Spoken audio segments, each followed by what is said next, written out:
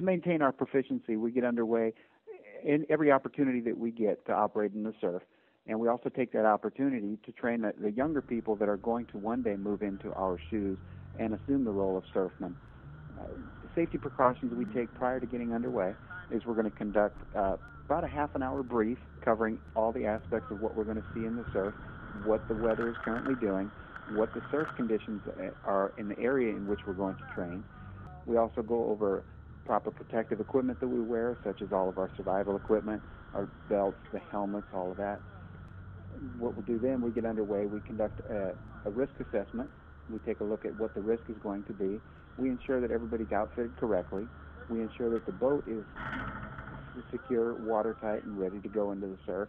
And then we'll go underway. We'll check our engines before we get into the surf. We'll check our steering before we get into the surf. We'll reevaluate our risk, and then at that time we'll go ahead and enter the surf. Throughout the Coast Guard, there's 20 units in which are designated as surf units, and those are units that actually operate in the surf and are by direction to operate in the surf. So those units are primarily have the surfmen on board. They're trained to a little bit higher level than some of the other units, and that's what their primary mission is to train every time we get surf to operate up in that surf. So the boats can go out in seas up to 30 foot, breaking surf up to 20 foot with the qualified crew on board.